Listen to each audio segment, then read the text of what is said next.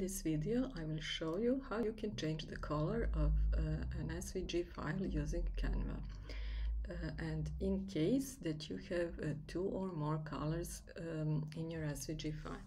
So first of all, I will upload the SVG file.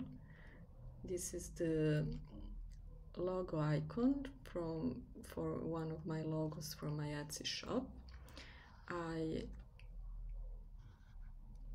imported this SVG as the file with two colors. As you see, it is the gray color for leaves and black color for the branches.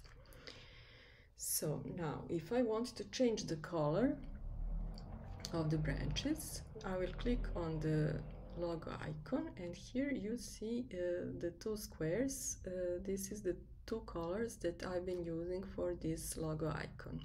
So if I want to change the black color, I will simply click on this black little square here and choose the color I want. In case that I don't see them here, I can use these colors here, and okay, we'll use the brown color for the branches.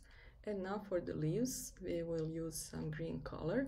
So I click here on this gray square and simply choose the color here, or if I want something maybe darker, okay, that's it.